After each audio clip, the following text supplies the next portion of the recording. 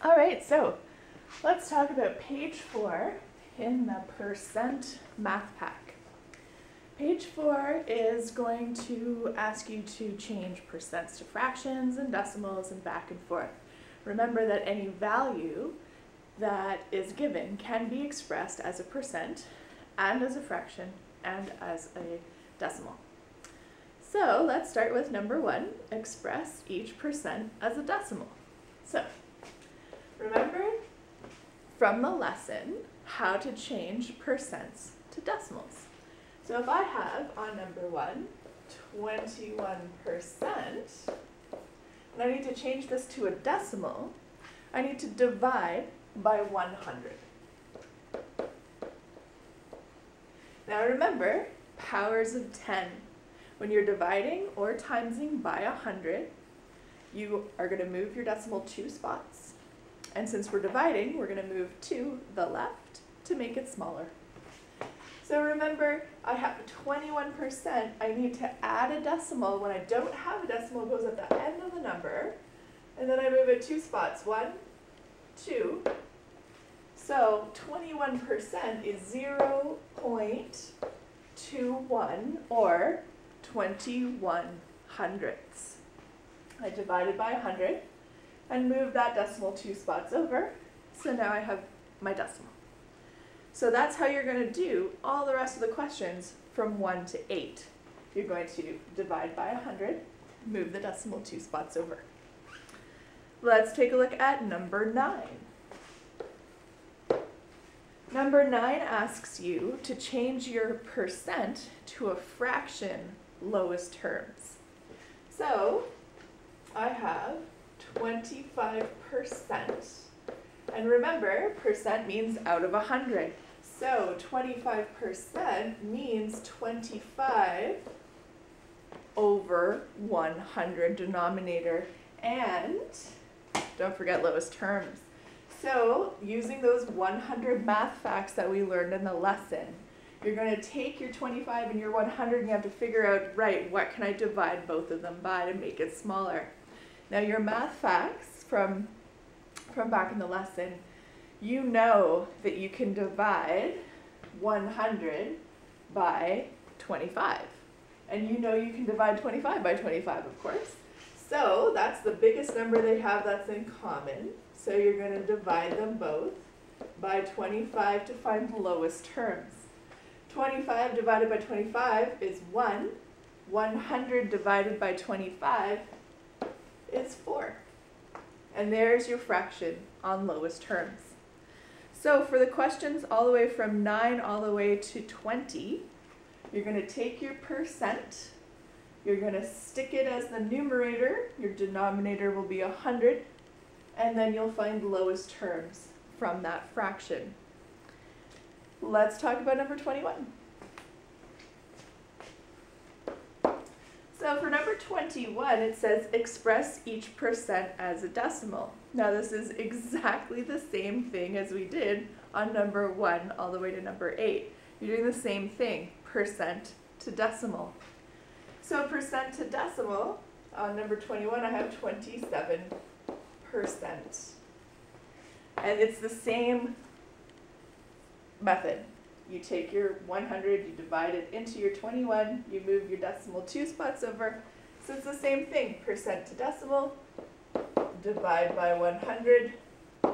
If you don't have a decimal, which often in percents you don't have a decimal, so you have to add 1 at the end of the number, and then you move 2 spots over, and now you have 0.27, or 27 hundredths.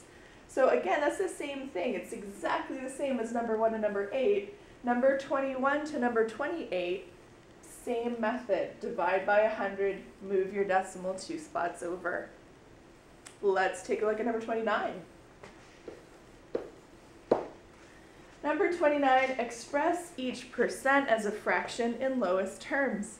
It's the same as number 9. So you take your percent and you put it as the new numerator with your denominator as 100.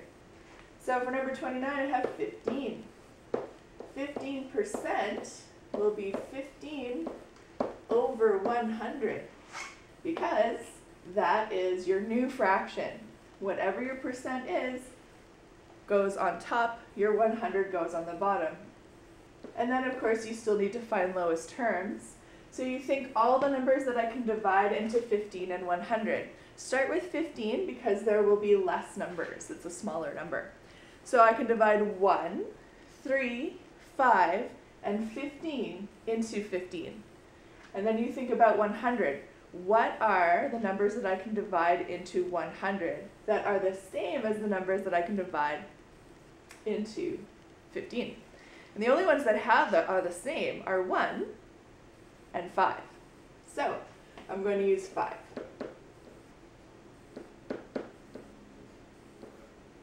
15 divided by 5 is 3, and 100 divided by 5 is 20. So there's your new fraction with your denominator of 20 on lowest terms now. Okay, so if you take a look from number 29 all the way to number 40, this is how you're going to do it. You're going to take your percent, you're going to put it as your new numerator with your denominator of 100, and then you're going to find lowest terms. All right, let's talk about number 41. Number 41 is a chart where you're going to have to move back and forth between the fractions and the decimals and fill in the blanks. So if you take a look, you've got your percents.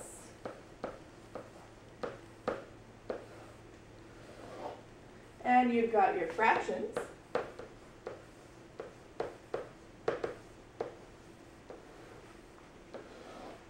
And you've got your decimals.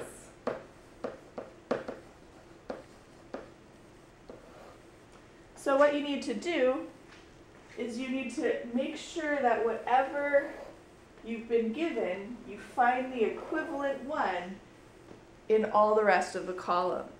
So I want you to think about it. Let's do number 1 together. I've got 75%, and I need to express that as a fraction and as a decimal. So 75% would be 75 over 100. Don't forget to do lowest terms.